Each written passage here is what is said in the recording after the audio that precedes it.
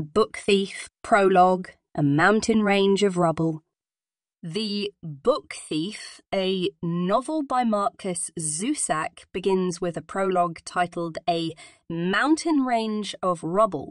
In this part of the story, we're introduced to Death, the narrator, who gives us a compelling overview of what's to come.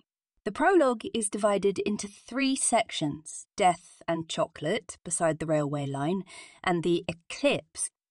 In Death and Chocolate, the narrator, Death, introduces himself and explains his unique perspective on life. He rejects the conventional dark and scary portrayal of death, instead describing himself as a sympathetic and tired figure burdened with the task of collecting souls. Death loves the colour of the sky as a soul is lifted and is particularly drawn to the colour of chocolate. In this way, Death encourages us to rethink the clichés about his character and consider his perspective.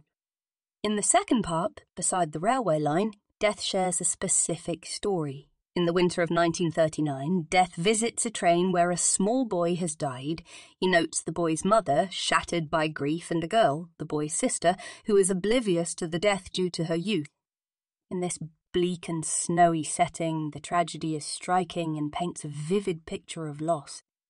In the Eclipse, Death provides a glimpse into his future interaction with the young girl. He will meet her 2 more times. The next meeting is to claim the soul of a pilot who has crashed his plane, and the girl is there. In the final meeting, it's the girl's soul he comes for when she's an old woman. It's through these meetings with the girl, who we learn is named Liesl Memminger, that Death will narrate the unfolding story. The Book Thief Prologue, A Mountain Range of Rubble, is a fascinating introduction to a unique perspective of life and death. It sets up the framework for a heart-wrenching tale of survival loss and resilience during one of the most challenging periods in history, World War I.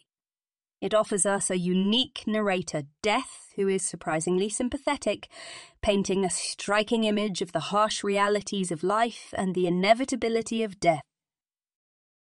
As you delve into the prologue of The Book Thief, you'll notice the unconventional choice of Death as the narrator. Death isn't often considered sympathetic, but in this novel, Zusak reimagines him as a character who's exhausted and compassionate, not a fearsome figure to run from. By doing this, Zusak nudges you to reconsider the way you perceive death. You may find it interesting how Death has a fascination with colours, specifically the colours he sees in the sky when he's gathering souls. He notes the colour of the sky at the boy's death and the colour of the sky when he collects the pilot's soul. He also mentions a fascination with the colour of chocolate.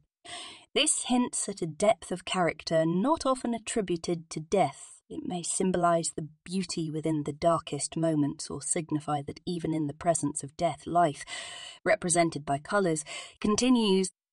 The second part, beside the railway line, introduces the concept of loss and grief. The boy's death, the grieving mother, and the unaware Liesl all paint a bleak picture of the harsh realities of life during this time period. But it also highlights human resilience, with Liesl's obliviousness hinting at the innocence of childhood, a theme that will be developed throughout the novel. In the third part, The Eclipse, you get a glimpse of the future. Death reveals that he will meet Liesl 2 more times in her life. This foreshadowing creates a sense of suspense, making you curious to know more about Liesl's life and the events leading to these encounters. Remember, this prologue is just the beginning.